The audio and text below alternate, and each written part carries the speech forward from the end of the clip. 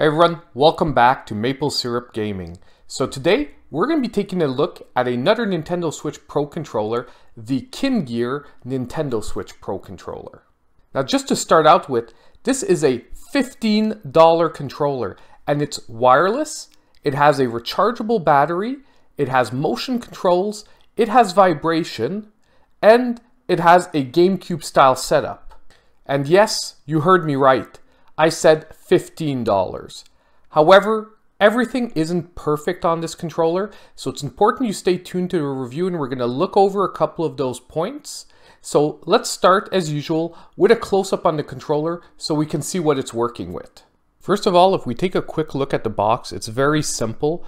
Number one, the KINGEAR labeling is actually a sticker that was added on after, which probably indicates that this is a Chinese-made product that's been simply rebranded as a KINGEAR product.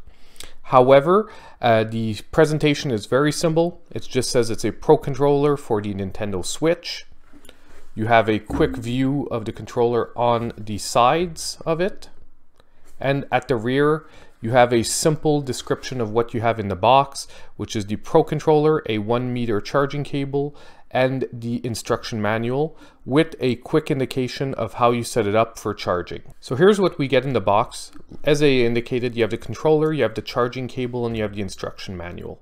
Now we won't go through the instruction manual, any of this. It's very simple. It just shows you how to link up the Nintendo Switch, and it's in very many languages, I think over 10. First, if we start with the cable, here's the first kicker, guys. It actually charges through USB-C, not micro USB. And although the cable that's included with it is very short, it's only 3 feet long, it is compatible with the charger for the Nintendo Switch or any other USB-C device you can have.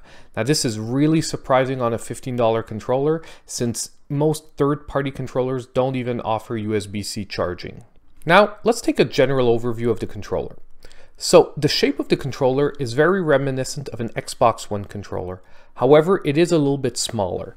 When you're going to be gripping it, your hands are going to be going up a little further higher up than they would on an Xbox One controller, which makes it a tiny bit less comfortable to my hands. But if you have smaller hands, you probably will actually appreciate that over a standard Xbox One controller. For the rest of the button configuration, well, no surprise, as you can see, it's set up for the A, B, X, Y buttons in the GameCube style. For the other buttons, what really is different is that the home button, rather than being next to the capture button here, it is much larger and in the center. After that, you have your capture, your minus, your plus, and this is a turbo functionality because not only does this have wireless controller, not only does it have rumble, not only does it have motion control, it even has turbo functionality. The D-pad isn't stellar, but it's decent. I mean, it's responsive. However, if you're deep into 2D fighting games, I wouldn't recommend this as your main controller. You can get away with it, but there are better D-pads out on the market. And for the thumbsticks, they're decent. They're maybe a little tighter than I would have liked, but it's hard to complain at $15. And after fully breaking in the controller, it most likely will loosen up somewhat. Now, we're going to get to the only major issue I have with this controller. By major issue, I mean it's not perfect for the rest, and we'll go over the regular review, but I think this is the best time to talk about it because we'll be able to get a proper view on what I'm talking about. The placement of the B button is very, very close to the thumbstick. What that means is that if I tilt it this way, you're going to see every time you go to hit that B button, your thumb is brushing up against that thumbstick. Once you get used to it, you're not going to trigger the thumbstick. So I was able, after I would say an hour of play, to sort of get used to it where I can hit the B button and not really trigger the thumbstick, but you're always brushing up against it. It's just a pain in the neck. And it really gives you the impression that after this controller was put together, no one really play tested it before putting it out on the market. Because I can't see how, if someone actually play tested this controller and used it, didn't notice that hitting the B button is always going to have your thumb brushing up against the thumbstick. And it's really just too bad because it would have been really easy to fix. You make this controller just about ½ an inch higher, giving you the space you need to move that B button up ½ an inch, and you would have a perfect GameCube setup on this controller. But because of this, well, unfortunately, it really sort of ruins the overall experience that you get with this controller because of that B button being so close to the thumbstick. However, I don't think it's going to be a deal breaker for everyone, because like I said, if you have smaller hands, you're going to be brushing up against that thumbstick slightly less. And at the same time, for everything this controller is offering at the price, it's really hard to maybe not just get around it and get used to that B button being so close to the thumbstick. As for the last set of buttons, which are the triggers, basically you have the standard clicky L and R buttons at the top, and you have mushy triggers for the ZL and ZR. I personally prefer clicky triggers on both the top and bottom buttons, but these mushy triggers don't have too long of a travel distance, meaning that I actually didn't hate them. So as usual, for the last part of the close-up part of this review, we're going to take a look at the button functionality for the turbo function. So basically how you activate it is very, very simple. You just hold down the button you want to have the turbo active on, and then you press the turbo button. So for example, for now, even if I hold the B button down, I'm only getting one input.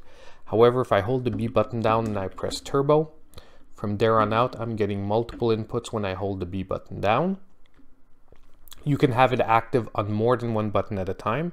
So if I add the A button to it, now I have it active on both the A and B button. And to cancel the turbo functionality on any of the buttons, you just repeat the reverse process. So for example, if I wanted to deactivate it from the B button, I just hold the B button down and I press turbo again. Now I'm only getting one input at a time again. So now that we have a better idea of what this controller is working with, we're going to get started on the actual review like I review all my controllers. Now, if this is the first time you're watching one of my videos and you want more information on how I do my controller reviews, I actually have a specific video exactly explaining in details the process of reviewing a controller that I go through. However, for most of you, you're probably going to get everything you need from just watching the review today. But if you want to, that video is on my channel. But for most of you out there, you're probably going to get everything you need in the review today. I would like to also mention that I'm not sponsored in any way for this video. I bought this controller myself on Amazon, and I'll be leaving an affiliate link down below. So if any of you do decide to pick up this controller, please use the link. It'll help the channel out a little bit. And while you're at it, don't forget to like this video if you liked it, and subscribe if you aren't already to the channel. But now, let's get on with the review. Now, as usual for all my reviews, the first section we're going to look at is the general feel and build quality of the controller, which is a score out of 5. And unfortunately, this is one of the sections that is going to hurt this controller because I can only give it a 1 out of 5. Why?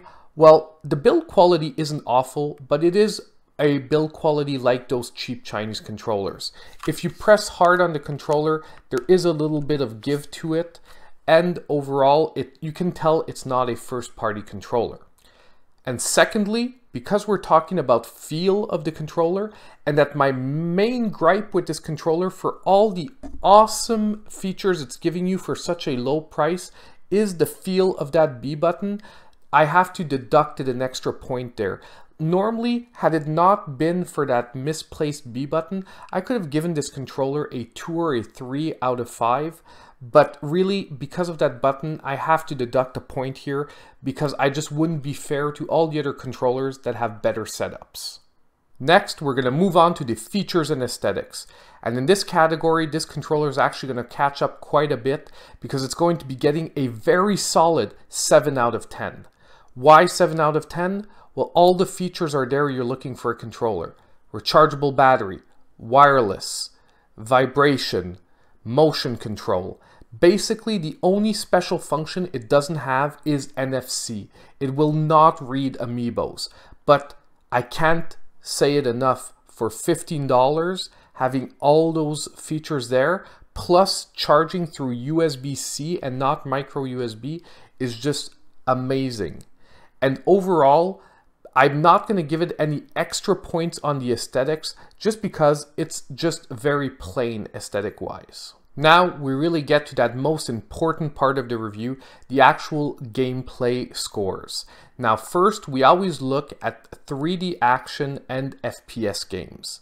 Now in this category, this controller is going to be getting a solid 7 out of 10.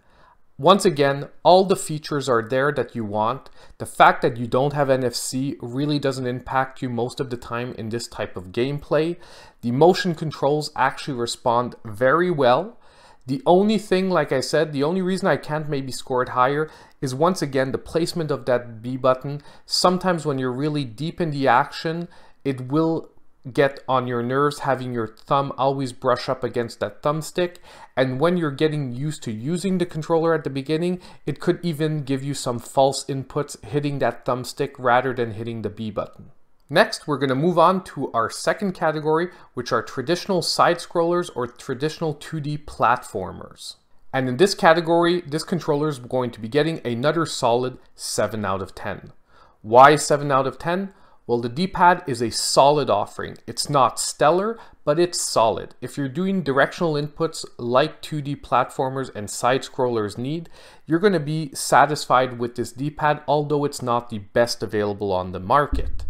At the same time, however, as in the other categories, I really can't put it any higher because, once again, of that darn B button. And now, third on our list, we have our 2D fighters. So we're talking about our Dragon Ball FighterZs, our Mortal Kombats, all those traditional fighters. And unfortunately, in this category, this controller is actually going to be getting one of its lowest scores, which is a 6 out of 10. Why a 6 out of 10? Well, as I said in the previous category, this isn't the best D-pad. And when you're looking for gaming in this category, that's what you're looking for. You're looking for a really solid, a really good D-pad. And like I said earlier, it's really good for single direction inputs. However, when you get into those rotation inputs, this D-pad sometimes will miss the mark, unfortunately. And once again, this is probably the category where it's most frustrating to hit that thumbstick rather than that B button, and you're really going to be screaming at the screen when you basically miss an input. Now, last but definitely not least in our gaming categories, we have our racing games like Mario Kart, Crash Team Racing, and whatnot. Now for me, this is going to be this controller's highest scoring category, netting it a really solid 8 out of 10. Why? Because this is the category where that B button is actually not going to get on your nerves so much. If you set the gas to A and you basically move the buttons around where you don't need to use that B button on too much of a regular basis, you're actually going to love this controller. The motion controls actually work really well. I was able to play through all the stages of Mario Kart that I tested with this controller, no problem on full motion control, which really actually surprised me because some higher priced third-party controllers don't actually give you that level of control. So overall, where does this leave us with this controller? Well, it leaves us with an overall score of 36 out of 55. Now I know what you're thinking, it's not incredible. However, I can't say it enough, this is a $15 controller. We're in the same situation as when we reviewed the PDP Rock Candy controller. I mean, for the price you're paying for this thing, you shouldn't be expecting it to hit a 50 out of 55. I mean, it just wouldn't make sense if it beat out an official Nintendo Switch Pro controller for $15. But I think that the package it's offering for the price it's offering is actually really solid. And its only major downside is the placement of that B button. And it really is too bad. Because honestly, it could have easily scored an extra 3 to 5 points almost, making it actually a incredibly solid overall controller if only that B button was a half an inch higher. I mean, it's just incredible, like I said, that you get the impression that once this controller was produced, that no one basically play tested it before they decided to mass produce it. And overall, it just became its only major, really big disappointment point. And once again, I was actually surprised by this controller. Same thing as the PDP. When I bought a $15 controller, especially a wireless rechargeable controller, I was amazed by what I got. I was expecting this thing to be like, I'm sorry to say it, but I was expecting it to be trash. And overall, USB-C charging, motion controls that work well, rumble that is actually pretty decent. It's not haptic feedback, but it's generally good rumble. And overall, a construction that, although isn't top-notch, was decent. Anyway, I think I've brought my point home enough. If you're looking for a cheap alternative that you probably won't be disappointed with, as long as you're aware of that B button placement and that you can actually deal with something like that, I mean, the KINGEAR Nintendo Switch Pro controller is a controller that you should be looking out for, especially if you appreciate that GameCube placement. And by the way, as a bonus, because I forgot to mention it everywhere else in the review, this controller is actually PC compatible. Now, you won't need any type of adapters. You can connect it directly to your PC. So if you're looking for that controller for GameCube emulators on your PC, well, you just got my #1 budget choice right here. So that's pretty much it for my review. Now, as I said earlier, don't forget that the affiliate links are down below. So if you're looking to pick up the controller, please use that link. At the same time, before you go, if you appreciated the video, don't forget to hit that like button. It really helps a lot with the visibility on YouTube. Subscribe if you aren't already, as I said earlier, once again. And as usual, I hope I'll see you guys in my next video.